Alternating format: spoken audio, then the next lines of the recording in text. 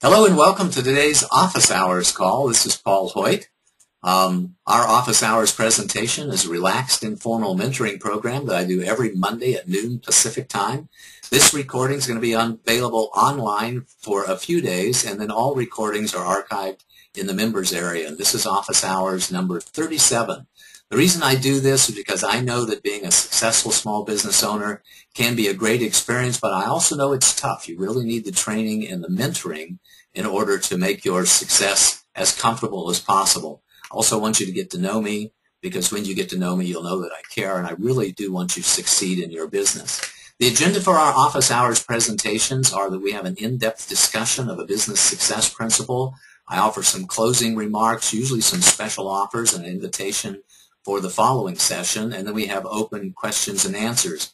And because some of you might not be around for the end of the call, I want to make sure that you know that we are off next week. So this is Monday, June the 16th when we are recording this. There will be no Office Hours presentation on Monday the 23rd. We'll be returning again on Monday, June the 30th, 2 weeks from today, and you'll be able to share some information about what we'll be talking about at the end of the call. But today's call is on what are you biting off, your business complexity profile.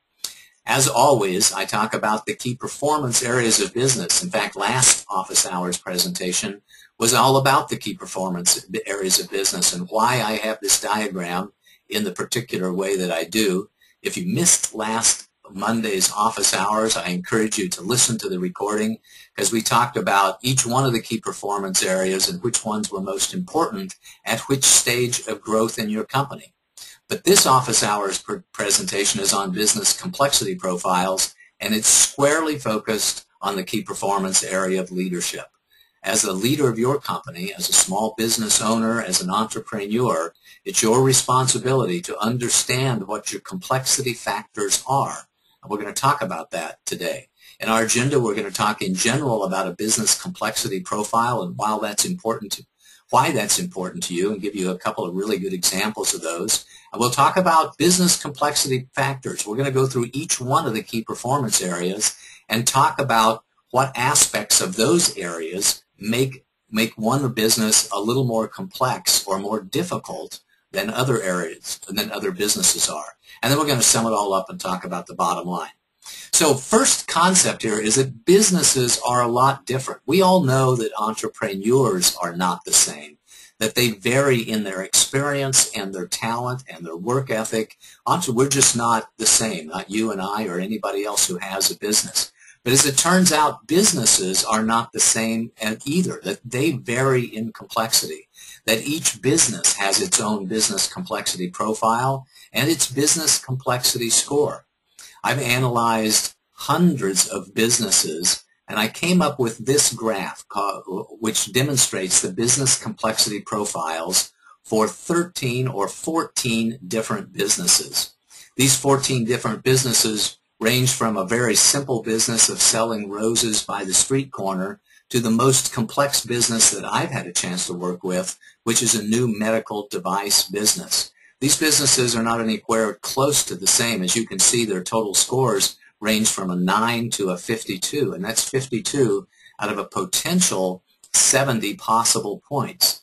So, or really 63 possible points, because I don't give anybody a score higher than 9. So with some of them, it is extremely easy to have a business, as you'll see from the selling roses example, that the only one that gets a higher than a 1 in their business complexity score is the area of sales, because this is a little bit challenging when you're selling roses by the street corner to have a good line and a good impulse sale. You have to walk up to people and be a little bit of assertive. But that's the only thing complex about that business at all, and it's not nearly as complex as many businesses are in the area of sales. Down to the bottom business, which is a medical device company, which no score is any less than a 6, and they're mostly 7s, 8s, and 9s. It's because that is an extremely critical business with heavy government regulations, heavily funding requirements, heavy product development requirements, heavy legal requirements. Literally everything about a medical device business is complex from the very top to the very bottom. We're going to take a little bit more in-depth look at a business here for the next couple of minutes, and the one that we're going to take a look at is a hot dog stand. A hot dog stand has an overall complexity score, a complexity profile score of a 13. When the area of leadership, with regards to running your hot dog stand, self-motivation is essential, but you have no employees, so you don't have the complexity of hiring and manage employees or motivating those folks. The location is everything. From a marketing perspective, the location of your hot dog stand is by far the most important thing. If you nail a great location where there's not a lot of other street vendors around and a lot of traffic, and it's around lunchtime or dinner time, then you can do pretty well with a hot dog stand. The marketing is not complex at all unless you have a lot of direct competition. But generally, people try to set up their hot dog stand where there's not a lot of direct competition. From a sales point of view, it's very simple. It's impulse sales. Hey, you look a little hungry to me. Hey, how would you like to have a hot dog with sauerkraut on it today? Things like that that you can say to attract people's attentions and encourage them to purchase a hot dog from you. It's very simple service, just a little banter. It's a cash business. You may or may not use credit cards. Most hot dog stand purveyors don't run credit cards, although it's easily done these days with iPads and smartphones that can take credit cards. But generally, it's a cash business, and there's very little inventory and little inventory shrinkage. You do have to manage your inventory a little bit, but generally speaking, it's not that hard to, after a month or so of running a hot dog stand, to figure out how many hot dogs you need to have on board, how many you have in warmed and heated up at any one time so you can limit your shrinkage, etc. So it has a business complexity profile of 13. It's a simple business. Almost anybody who loves hot dogs and loves people and has good work ethic can have a hot dog stand and have a successful business at that. Here's another business I want to talk about, which is a simple consumer product, which surprisingly to most people is one of the more complex businesses. In fact, in my whole business complexity profile chart, there were only a couple of them out of the 14 that were more complex than a simple consumer product. It's one of the most complex businesses that there are because there's typically long and expensive product development cycles. There are oftentimes legal and patent issues that you need to take care of. There's oftentimes a very heavy marketing expense. Most people are surprised to know that it can cost you $50,000 or $60,000 to properly package your consumer product so that you can sell it on the shelves at your favorite retail store. It just takes a lot of money to do that. Typically, there's complex supplier relationships, so a lot of consumers these days look towards Asia or foreign countries in general to get their products made, which will make for very complex supplier relationships. I know people that have jumped on planes and headed to China, at the drop of a hat because of issues that they had with their suppliers over there. It's generally a capital-intensive business, which means it takes a lot of money. $250,000, $500,000 is almost a minimum for somebody to think about bringing a consumer product to market in any size or shape because of the expense of product development, because of the expense of managing your supplier relationships, because of the expense of raising capital in the first place, and the marketing expenses. It's a very capital-intensive product. And the worst thing of all is that there's unknown market response. You generally don't know how the market is going to respond to your idea, to your consumer product, until you make a bunch of them and get them out in the marketplace and see who buys it, see which dogs will actually eat the dog food. So that makes it a lot more complex than a simple hot dog stand that we talked about earlier. Much of what I know about business complexity and what I'm going to talk about here over the next few minutes comes from one of my favorite books called Investing in Entrepreneurs. Investing in Entrepreneurs, with the subtitle A Strategic Approach for Strengthening Your Regional and Community Economy, was written by Greg Lichtenstein and Tom Lyons, both PhDs from the Wharton School of Business. For over 25 years, for nearly 30 years now, they've been studying the art and science of improving the success rates of entrepreneurs through multi-million-dollar grants all over the country. So these folks are some of the brightest people that I've ever met when it comes to helping increase the success rate of small businesses. And essentially, the message of the book is shown in this graph. What it says is that if you take rookies and give them a very simple business, they can be very successful. If you take a rookie and give them a massively complex business, they are not nearly as likely to be successful. And likewise, if you take a very seasoned and experienced entrepreneur and ask them to run a very simple business, they're not likely to be very successful for very long because they're going to get bored. It's not going to suit, their mental requirements. It's not going to suit their self-esteem or their self-image requirements. It's just not going to work very well for them. So you want to match up the mindset, the skill set, and the experience of the business owner with the complexity of the business. And to do that, it takes understanding what the complexity profile is all about, which is why we're having this presentation today. We talked a little bit last week about how many business owners take the job of being a business owner without even knowing what the job is. For most people, when they first set out into business, they think that the job is this light green stuff. In other words, they think the job is doing what they love to do most of the time, and then they recognize that there's some of this other stuff too that they got to pay attention to. But I'm going to be a coach because I love to coach. I'm going to be a painter because I love to paint. I'm going to be a roofer because I love to do roofs and I'm really, really good at it. And they go into work thinking that the job is what they love to do, when the job is really something like this, that they only get to do the things that they love to do 30 or 40% of the time, and the rest of the time is being spent on doing the things that they really don't love to do and things which may be very complex for them. Here's how this turns out for most people. Here's an example. By the way, these examples came from my course, the Business Survival Boot Camp.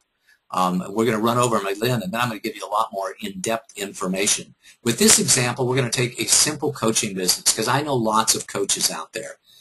Most coaches are surprised to learn that coaching is only 30 to 40% of the business. They have differentiation challenges in the marketplace, and they're selling a service with largely intangible outcomes, which makes sales a little more complex. They oftentimes have sensitive client relationships, which makes service a little more complex. And my general understanding of a coach's business complexity profile looks something like this. Just a little bit in terms of leadership. Even if they're a single person, you have to show up for every call at your very, very best and exhibit great leadership capabilities whenever you are a coach, because essentially you're coaching other people to be better self-leaders and leaders of their company. It is a tremendous marketing challenge to differentiate yourself from other coaches. It's a sales challenge because you're selling a largely intangible product or service.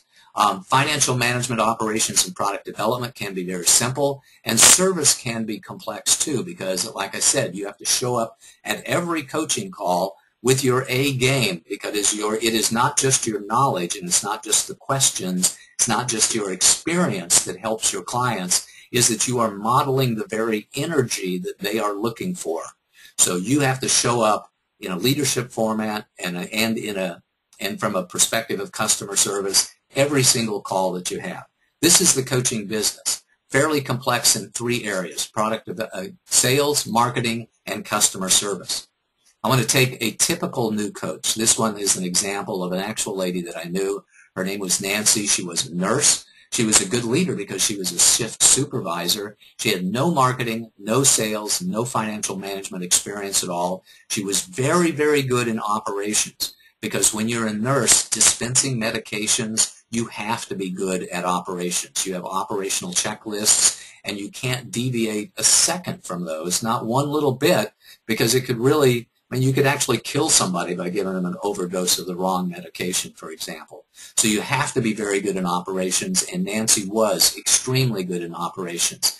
She had no capability in product development, but she was really good at customer service. She was a high-touch, nurturing, friendly, compassionate, devoted to her patients nurse. But she really didn't like the job of nurse after doing it for 14 years, and she decided to be a coach, knowing that it was her tenderness and her compassion and her nurturing that would help her be a good coach.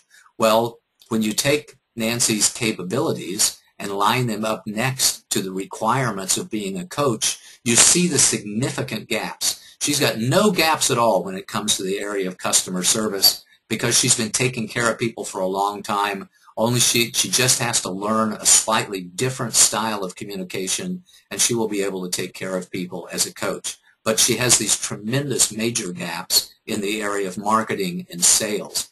Her very success of her business depends on her learning success in marketing and sales and closing just a little bit of gap in the area of financial management and a little bit of gap in the area of product development. But generally speaking, this is her job. Those are the complexity factors for her business and what she needs to focus on in order to be a successful coach. In Nancy's particular case, she went to a business growth conference where they encouraged her not just to be a coach, but to run a coaching empire. Nancy, you are so skilled, they said. You've been a nurse for 14 years. You're extremely sharp. You're very capable. We don't think that you should just be a coach. We think that you should have your own coaching business. You should develop your own style of coaching, and you should hire other people and let them coach for you, and you focus on running the coaching business much like you focused on running your shift when you were a supervisor at the hospital. So here's what happens when that happens. If she considers doing this, it means that her complexity score jumps from a 29 to a 50 because she has a lot more leadership challenges. She has more marketing challenges, more sales challenges because now she's selling other people, and she's competing with people in a way that she hasn't competed before. There's financial management challenges. There's operational challenges. She has product development challenges now because instead of just being a coach, she's developing her own coaching system, and she's going to have to jump in and have more customer service challenges too. So where she had two small gaps before, now she has two extremely large gaps and two gaps which are also very large in the area of financial management and product development, and she's created a much more complex business for herself. And this is a perfect example about why knowing your complexity profile and knowing your capabilities is very important so you can discover these gaps. As it turns out, every single key performance area of business has their own complexity factors that we're going to talk about here in a little bit. But first I want to answer the question of what is a complexity factor? A complexity factor is anything about your business that requires a very special skill set. It may be something that requires years of education or even years of experience on the job in order for you to do a good job. They are things that take a lot of time, that you have to focus a lot of time and energy on, becomes a complexity factor for you. Things that cost a lot of money, that consume a lot of your available startup capital or a lot of your working capital is a complexity factor, or can be a complexity factor for you. Things that are tough emotionally. Sometimes we work in environments where there's a lot of high anxiety on behalf of our clients, and that can be a complexity factor because that can suck the energy out of you too. And generally things that carry a lot of risk. If you're making life and death products, for example, that's a complexity factor. We're going to go through each one of the key performance areas. I'm going to give you some examples of complexity factors in each one of these areas. So you might want to pick out a pencil and a piece of paper and make some notes for yourself as we go through. First, let's talk about leadership. Leadership complexity factors can be things like layers of management. If you're a soloist in your business, there's no layer of management complexity. But if you're running a business with 500 people that has 4 or 5 or 6 layers of management, that's a much more complex business. If you're dealing with unions that are very complex rules and regulations and complex negotiations every few years when you have a union contract, that can be a complexity factor. If you're working with the government, or the government has a lot of regulations and influence over your business, that makes the business more complex. The size of your company in general makes the business more complex. And your overall performance of your company, whether you're performing well or whether you're facing explosive growth or whether you're facing a downturn in the marketplace or you're really underwater from a cash flow perspective, that can add a lot of complexity to the area of leadership. And finally, the stage of growth can add complexity as well, because companies that are in either startup mode or turnaround mode are a lot more complex than companies that are stable and either growing steadily or just having some layer of financial stability.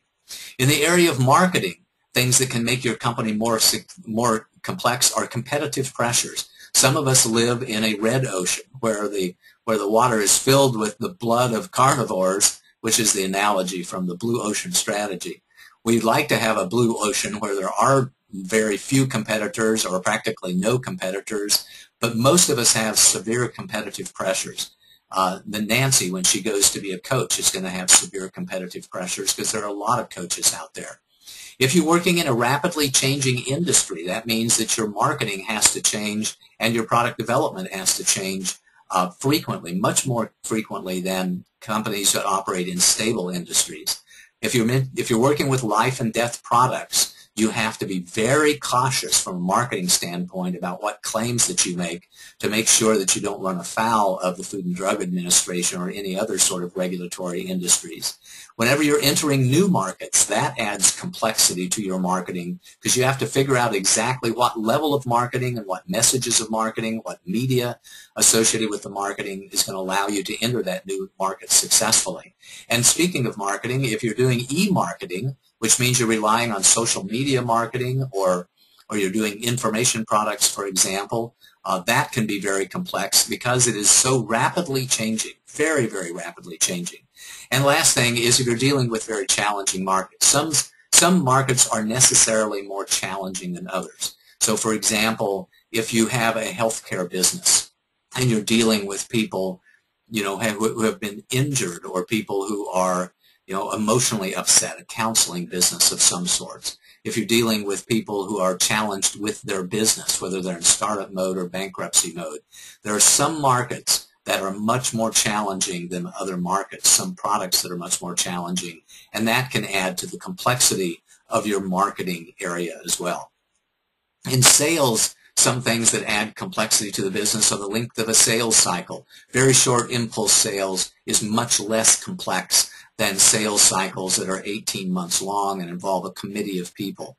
The number of transactions that you do in generally, the more transactions that you do, the more complex your sales operations will be. Some sales departments have very complex compensation plans. Some of them have channel programs and channel partners where they're working with other companies to help sell their products and services. And sometimes if their scope of operations is not just local or regional, if they're going national or going global, that can really increase the complexity of the sales process as well, or the sale area as well. In financial management, things that can increase the complexity are cash flow implications. Some people have steady cash flow, a moderate number of transactions, dependable every single day so they can count on their cash flow. Other businesses have very large transactions, and so their cash flow can vary considerably from month to month. One month they might have $100,000 in cash come their way, and the next 2 or 3 months they might not have any at all. So there are some businesses that are more complex from a cash flow point of view. Some businesses have complex credit terms and installment payments.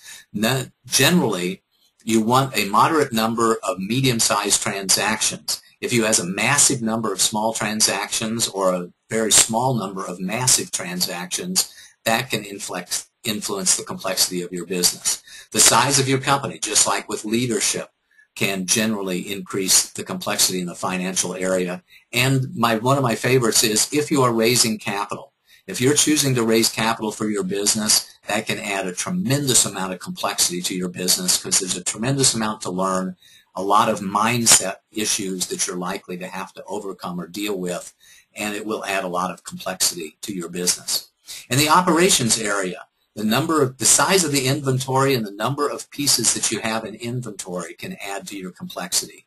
The product complexity itself adds complexity from an operations point of view. Some people have very simple products. Other companies sell products that are very complex. They're very expensive. They have lots of levels in their bills of material, lots of components that go into their product, which makes their business more operationally complex. The number of locations that you are supporting. whether you're operating from a single virtual office or a single office location. But if it's very simple. But if you're operating from multiple locations across the nation or around the world, that can really add to the complexity of your business. And what sort of legal compliance issues you need to deal with. For most of us, it's a simple business license, and if we're selling products, then we have to pay our sales taxes. But for companies that are dealing with medical products or have in other ways some very complex legal issues, if we're raising capital, for example, that can add to their operational complexity.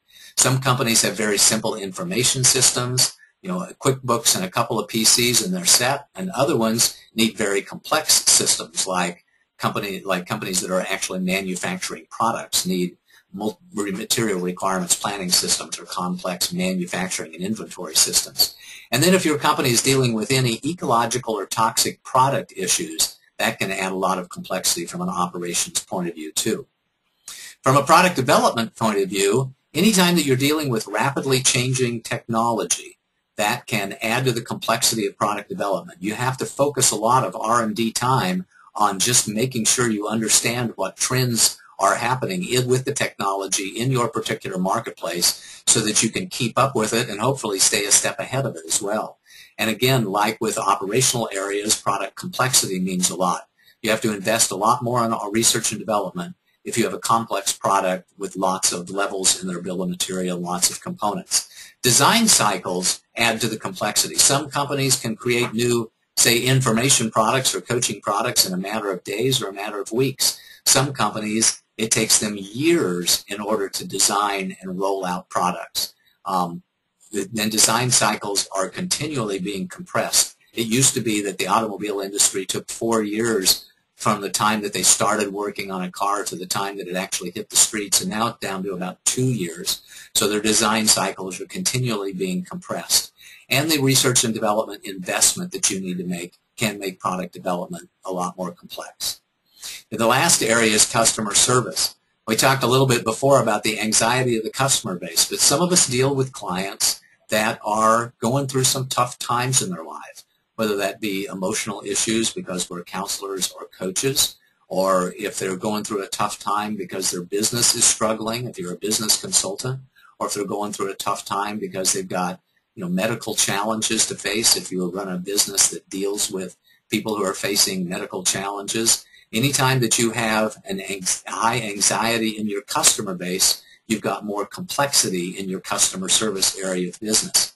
Some customers or some businesses run highly complex products that have a lot of quality issues to them. And if you've got a lot of quality issues, then that means you need to up your game in customer service. If you've got a lot of customers, that means that you're typically going to have more customer service issues. As I've said before on some of these calls, a very good rule of thumb is that 1 or 2 people out of 100 out there is a little bit crazy, and a little bit more of them out of 100 are having a tough time right now. They're going through a bad moment.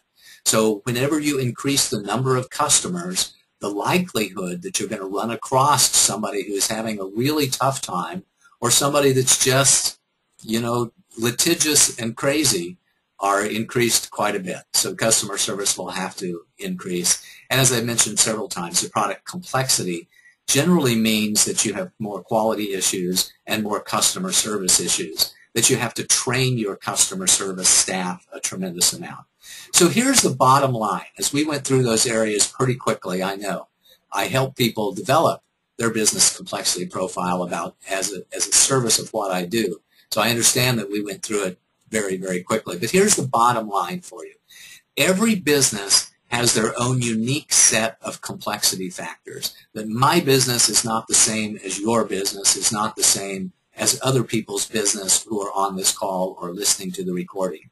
Every business has their own unique set of complexity factors, and understanding them is essential to enabling the growth of the business. Once you understand your complexity factors, you have the opportunity to turn those complexity factors into your success factors, because being good at what is tough with your particular business in your particular industry is key to your success. If you can recognize what your complexity factors are and focus time and attention on those, then you can create your own great solutions. By understanding your challenges, then you can create your own extreme competence, your genius around the tough areas of your business, and you're going to thrive. So that was our agenda for today. We talked about business complexity profiles and why it's important for you to understand the business complexity profile for your business. We went through each one of the key performance areas, and we talked about business complexity factors in each one of those key performance areas, and then we summed it up with our bottom line. So here's your homework and your exercise. I want you to think about which areas in your business need the most attention and which areas in your business give you the highest complexity.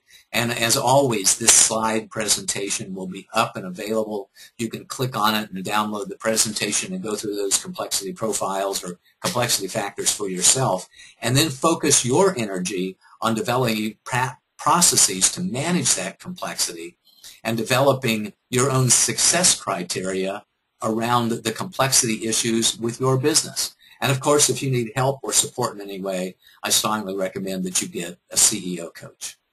We're going to have open questions and answers in just a minute. First of all, comments and questions on the topic of the day, and then any others you might have. And then I want you to tell me what your biggest takeaways are and what insights that you gained from this presentation. And tell me what you're going to focus on over the next few weeks as well. So as you know, most of you know that I am a business consultant and a CEO coach. I just love being a CEO coach because I'm very passionate about getting you the support that you need to make amazing progress in the next 90 days and provide the fundamental training that you need as a business owner to avoid the huge mistakes that are going to slow you down or shut you down over time. I want you to call right now, if you would, for a free 30-minute problem-solving session. In each one of these free problem-solving sessions that we're going to have, we're going to check in with your particular status on your business. I want you to pick one particular issue that you're dealing with, and we're going to work on it on the call, and then we're going to explore ways that we might want to work together later on after that. As I mentioned earlier, our next office hours presentation will be in a couple of weeks. We're skipping a week. The next one will be on June the 30th. I think I'm going to talk about business foundation profile, but who knows, I might change that in the next couple of weeks. I want you to let me know which topics that you may want me to address by going to paulssurvey.com and do your homework in between now and the next session. We're going to open it up now for questions or comments on the topic of the day and then any other issues that you might want to talk about. As always, you can go to paulssurvey.com, give me an email to paul@paulhoyt.com, or send me a text or give me a call at 415-997-8001. Or you can go to schedulepaul.com right now to schedule your free 30-minute strategy session so that we can have a check-in about your particular business. And with that, we're going to open it up to any questions that we may see out there. Sometimes we get questions emailed in ahead of time. Today, I don't know that we had any ahead of time. So if you have any questions about business complexity factors and business complexity profiles, please type them into the chat box or otherwise raise your hand in some particular way, and I would enjoy hearing that question. And also open it up for a couple of lovely ladies that I have on the call with me today, Marcel and Stephanie, who will be assisting me with those questions and offering me some of those questions as well. Sometimes I get the question of what is the most complex business that you can imagine. And as you saw on the earlier slide, the biggest one that I've actually had an opportunity to work with was a new medical device company. And it was very complex because of the legal issues around the medical device. It was going to take them 5 to 7 years to get that product to market. I mean, they were looking at many millions of dollars in R&D expenses before they brought that product to market, and lots of different hoops that they needed to jump through from a legal basis in order to get their medical device in market. But it wasn't the most complex business that I know about. I do believe that hospitals are probably the most complex business out there because of the tremendous regulatory requirements they have. It is a life and death business. They are dealing with challenges every single day. And so I think, generally speaking, a hospital is one of the most complex businesses that there are. Very large, billion-dollar corporations that are making things like jet airplanes and are making not quite automobiles, because I think airplanes are a lot more complex with that. So Boeing or Lockheed Martin or McDonnell Douglas, I think, are very, very, very complex businesses, ones that I wouldn't even dream of thinking that I had an opportunity to, to be a senior official at. So no matter who you are, no matter how long you've been in business, there's going to be businesses out there that are so complex that it's just not right for you to be in a senior executive role with that business at all. Marcella or Stephanie, I'm going to invite you to ask a question if you like, or to share any questions that might have come through on the backside. Any questions out there from Marcella or Stephanie? Well, it helps if I unmute myself. Yep, this is Stephanie. Thank you. Thank you for talking about the most complex, because that was one of my questions. Another question I have is, what examples have you seen of companies that stay on top? There's a few examples of companies out there that stayed on top for a long, long time. Microsoft is not, is not well respected by many circles because they have a very highly competitive environment, and they were in the early days of Microsoft, ruthless competitors. But I have a respect for the company itself. They went out and they saw a window of opportunity in the marketplace. They jumped through that window of opportunity. They carved out a very strong competitive position, and they maintained that competitive position for a long, long time. They started in like 1981 with the PC-DOS that came out, was a Microsoft product. So they've been around now for 33 years and done a really good job. In the high-tech world, other companies that I have respect for are companies like Apple and Hewlett-Packard and Oracle, companies that I've known about since I began my career in information systems a long, long time ago. IBM is another one that's extremely well respected in that particular industry. So there are good companies out there that are well respected for their acumen. In other companies that are foreign companies, Sony, companies like Sony and Fujitsu, Samsung, are companies that are international companies that I've got a lot of respect for. They have managed their complexity extremely well and managed to stay at the front of an industry that's very rapidly changing. So I've got a lot of respect for those types of companies.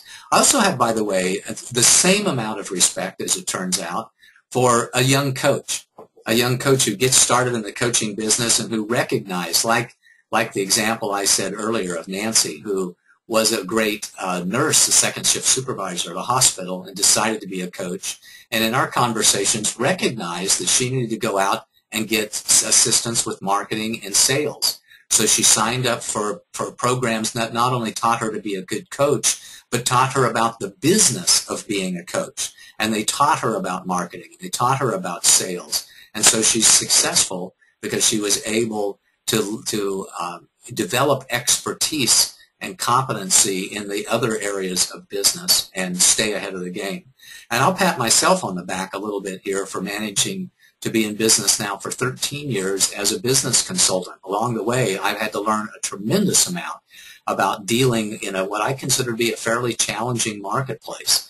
Small business owners, those who are just starting up, those who are attempting to leverage their dream and jump out into business, oftentimes don't know what they're doing at all. They jump into business and take the job of being a business owner without knowing what the job is. So it's been quite a journey for me to develop a wide variety of products and services that were just right for small business owners, where they could get tremendous support for just a few hundred or a few $1,000s to start off with their business, and to become a person who was more interested in their long-term success than I was, how much money I could get them to spend with me. One of the challenges that they have in the marketplace is there's a lot of people out there that are more than happy to take their very last dime to sell them, an inspiration program or a marketing program or some other program without consideration for the rest of the business at all. So You know, that's what makes my business complex, is I'm dealing with a challenging marketplace with a lot of competition out there.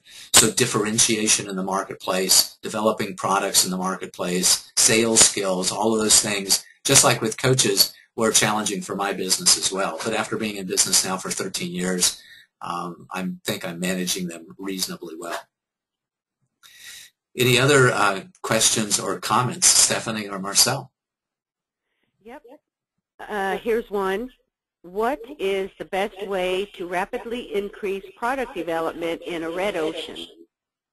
Wow, that's an excellent question. So again, a red ocean is one where there's a tremendous competition out there, and that people are, companies are falling off, day by day because they're not keeping pace with technology, or other people are out marketing it in some way. And I think that's the two things. Number one is you really got to keep pace with technology. You have to be members of trade associations. You have to be online every single day.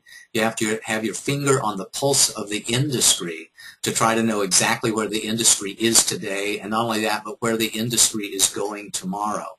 So keeping pace with technology is one of the most critical success factors of any business that's dealing with a red ocean.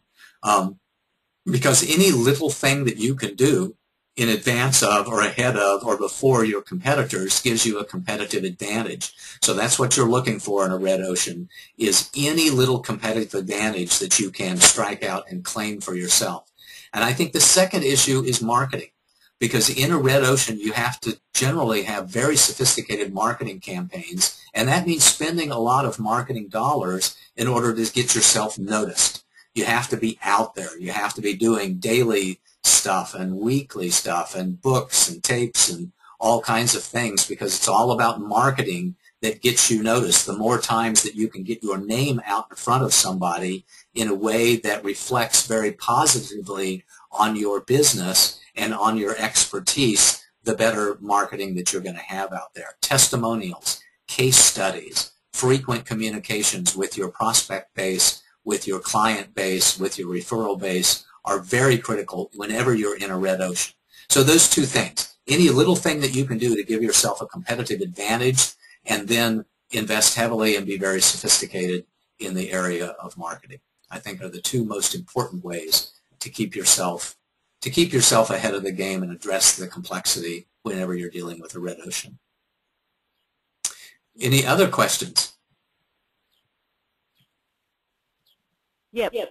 Here's one that just came in. Okay. I thought of a new invention when I woke up this morning, and I don't have the financial means to proceed in development. What could I do? I think the first thing to is to write it down and do what I call a concept test.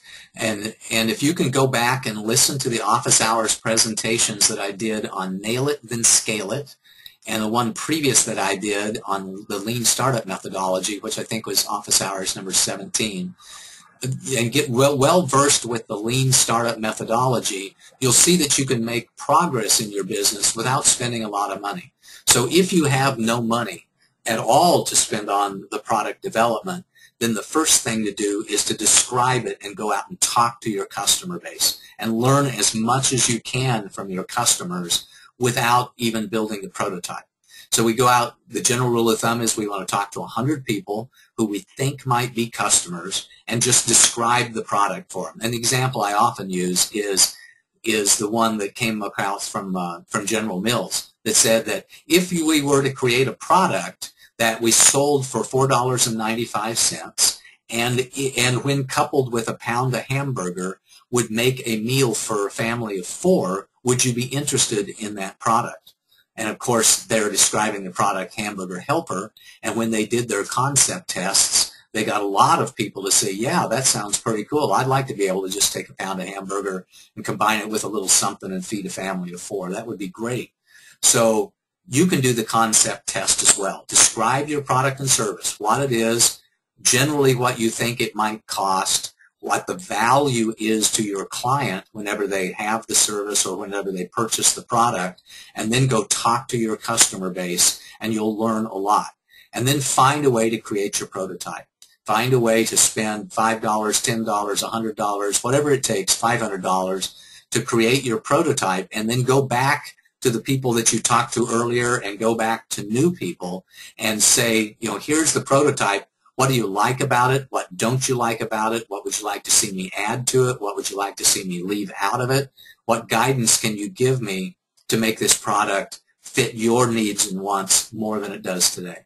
So you can do a lot with concept tests and very simple prototypes without having to spend, $100,000. I remember early in my career, one of the very first people that I talked to about being a prospect for the business was a gentleman who had spent $100,000 and had purchased 10,000 widgets from China.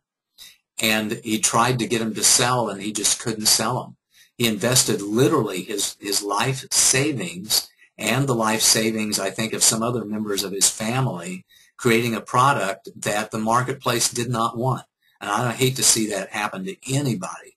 So anybody listening to this call, that's what we want to avoid. We want to make sure before you get into any sort of heavy investment that you know exactly what the product who the product will sell to, who your market is, how much they'll pay for it, what they really like about it, how they want to hear you talk about it, how they want to be sold the product, etc.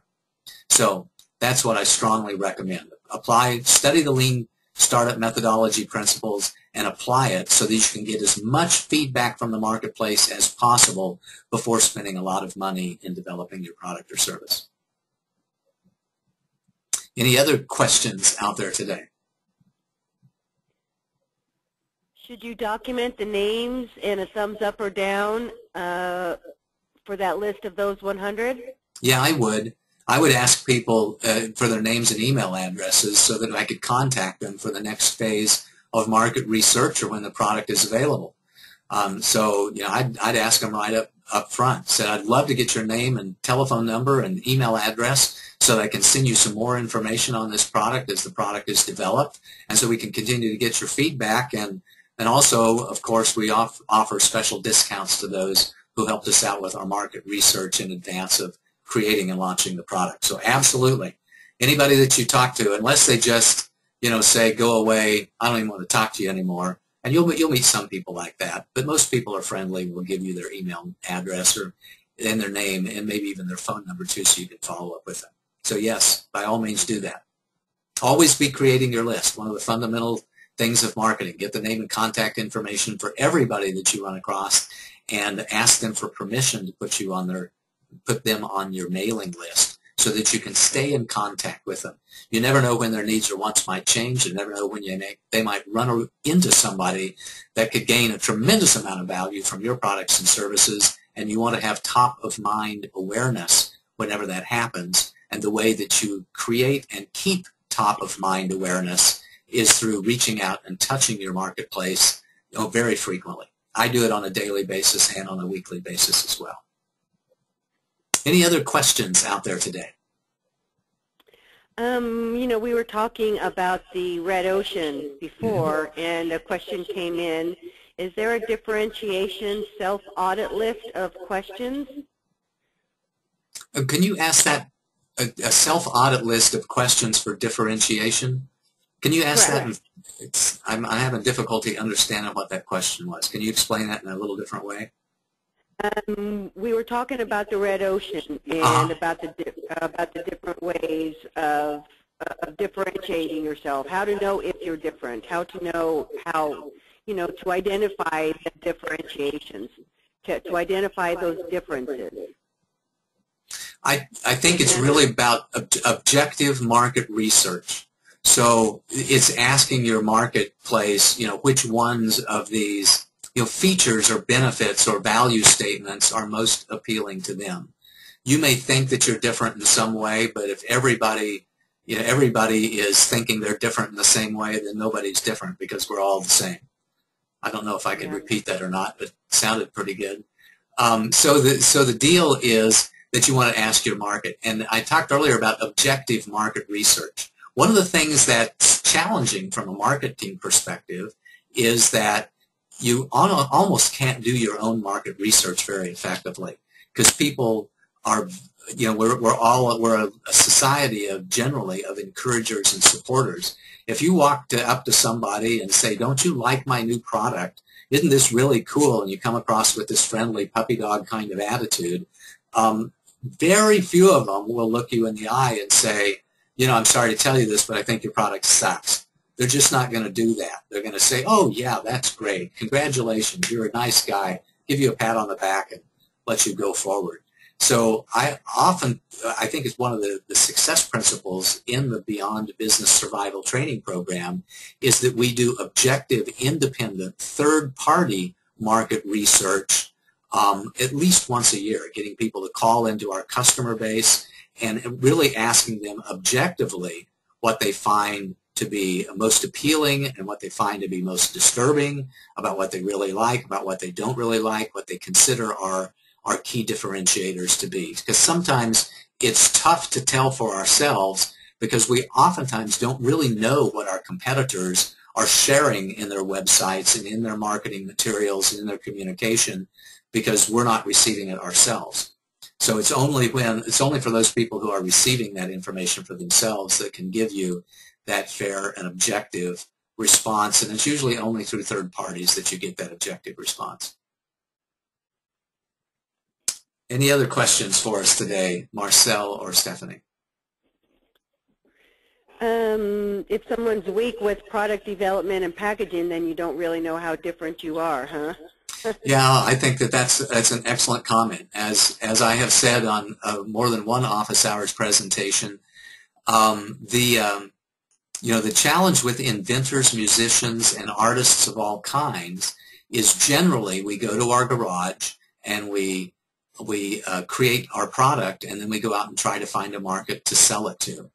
Our focus, and I understand what it's like to have a calling and understand that you have a book that just has to be written and get it out of you, because I do that myself. But I also try to listen to the marketplace and understand what they need and want. So sometimes I create products that I had to create because it was my need or my desire to create the product. And other times we create products that we know that the marketplace wants. And when there's a happy union in between those, it can be a wonderful day. If, in fact, the marketplace really wants exactly what you have to offer, then that's a wonderful, wonderful thing for your business. So it's hard to tell, when we're creating things that we need to create because we're creating them really for ourselves. That's a lot different than going out and starting with the marketplace and understanding what the marketplace really needs and wants, what the marketplace is willing to pay for that, how they want it packaged and delivered to them, and then create a product that very specifically meets a known need in the marketplace, because then you can be very successful. And that, by the way, is the very definition of a market-driven business versus what I talked about before for a product-driven business. Any other questions for us today? We're at 12:57, so I think I'm going to call it a day right then, not seeing any other questions that are coming in. I want to remind you of my offer for a free strategy session. Pick up the phone and give me a call, or go to schedulepaul.com and find a place in your calendar that works well for me. Again, and works for you too, excuse me. And as a reminder, there'll be no office hours presentation a week from today. We'll come back again on Monday, June the 30th. And the subject of that presentation is to be determined, but it's likely to be on your business foundation profile. Thanks again for joining us. Thanks for listening to the recording. And until we meet again, this is Paul Hoyt wishing you a most marvelous and prosperous day. Bye-bye.